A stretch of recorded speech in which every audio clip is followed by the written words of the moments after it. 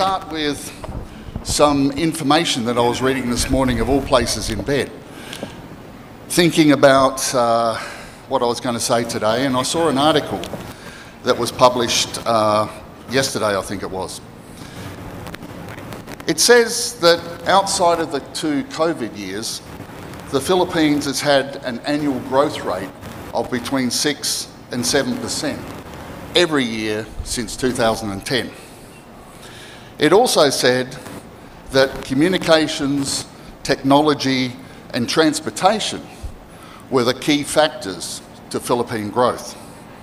And the conclusion in the article was that the Philippines is set to stun the world in the next 20 years. And I totally agree with that. I agree with it because I'm a blockchain guy. My history with blockchain goes back to 2007, 2008, and that was before blockchain was launched. The key date for launching was the Bitcoin blockchain, which launched in January, 9th of January 2009. I had the privilege and the opportunity to work with those who were involved in the design and creation of that first blockchain. And that's a very important factor in my life, and I'll come back to that. I want to talk about nChain, because nChain is a sponsor. It's been mentioned a couple of times. nChain is a very, very important company and business in the global blockchain space. I was a co-founder in 2015, and since then we've built an organisation of between 300 and 500 people, whether you're looking at internal or connected personnel. nChain has been voted 2 years in a row, the last 2 years, as one of the top 100 innovative companies in the world. That's innovative companies, not blockchain and not crypto. That's innovative companies in the world. We have over 3,000 patents that have been filed. 600 or 700 of those have been awarded or granted, and they're all in the blockchain space. We've been developing blockchain intellectual property since 2010. Now I want to go back to my history again. And I've talked about this a number of times in presentations. I had the opportunity in 2009 to be actively involved in the launch of the blockchain sector. And I chose not to. I chose not to because I made a mistake in thinking that blockchain or the technology was all about crypto. It was all about payments. It was all about the digital currency. What I overlooked was the profound and critical importance of blockchain technology.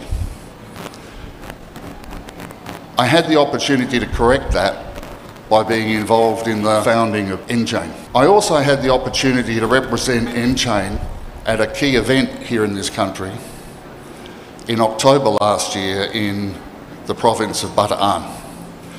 That key event led to us building a critical relationship with Governor and Congressman Garcia in the province of Bataan to deliver initiatives for that province and to deliver initiatives for this country. Initiatives for this country that are built on the mandate that President Marcos announced just a couple of weeks prior to that conference in Bataan. And that mandate was to digitise government records and to improve the efficiency of government transactions in this country by using blockchain technology. I had the honour and again the privilege of spending 2.5 hours with the President when I was here on my last trip. And we talked about the initiatives that would see the realisation of his vision and his dream for this country. I have a very special connection with the Philippines. I first came here in 1997.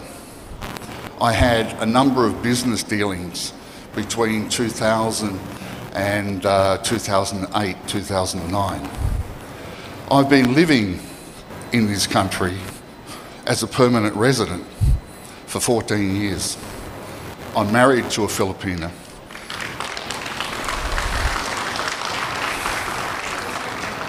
We have children, and I coincidentally live in Bataan. So I have a deep, long history of involvement with the Philippines, and the fact that personally and through my companies we have the opportunity to deliver something very special here is very special to me. I want to talk very briefly about the difference between blockchain and crypto.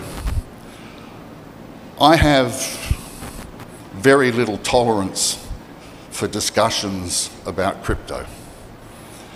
I have a deep passion for the technology of blockchain. Crypto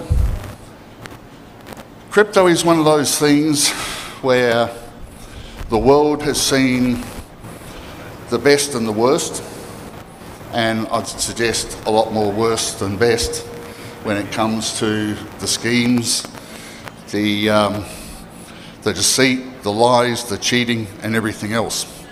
And that's not what I want to see delivered in this country.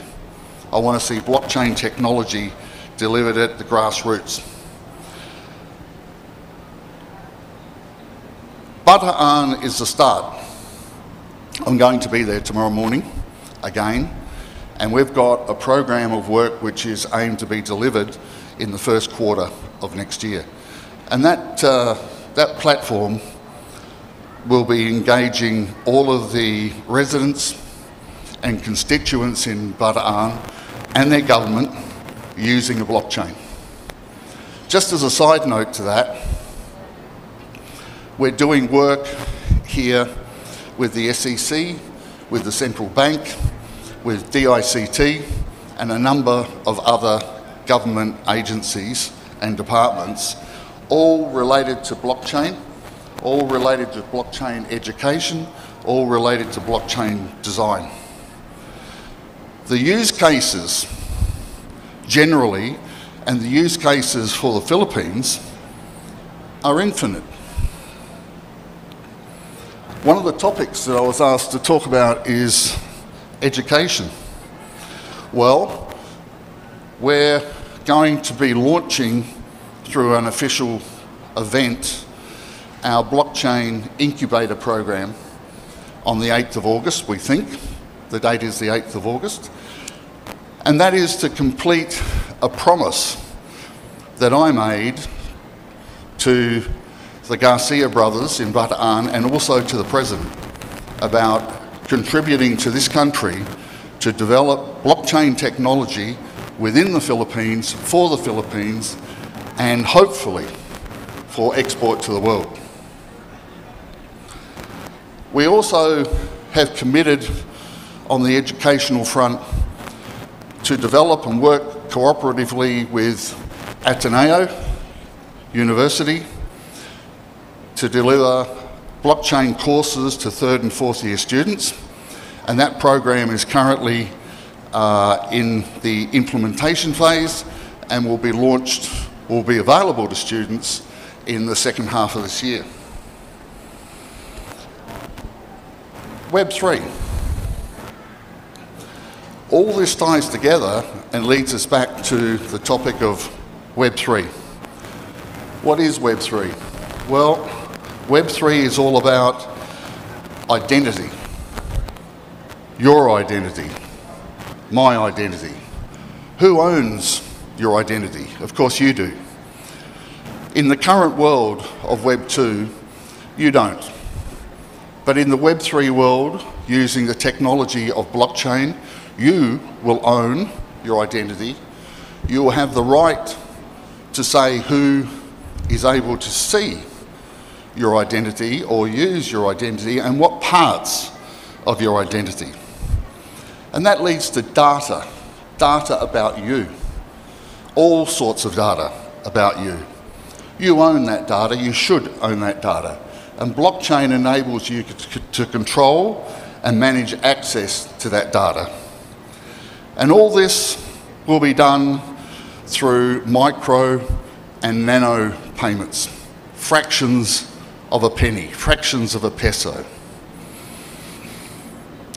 You know, when Bitcoin was launched in 2009, it was designed for peer-to-peer transactions directly, and integrated into the design was a technology called IPv6. I found out yesterday that all government infrastructure in this country, 70% of it is already IPv6 enabled.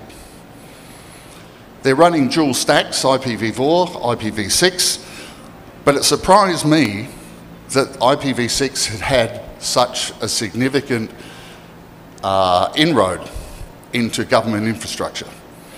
That means we are just a step away from being able to turn this country into something extraordinary using blockchain technology and peer-to-peer transactions.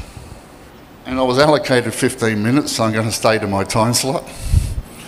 Final thing I want to talk about is social impact. Everything we do in blockchain, using blockchain technology and services, we are building and delivering and rolling out the largest social impact movement the world has ever seen. And we shouldn't lose sight of that. Every one of you in this room are part of that movement. And over the next 2, 3, 4, 5 years, you'll become more central and more of a part of this massive social impact movement. So thank you, enjoy being part of it, and enjoy the rest of the day.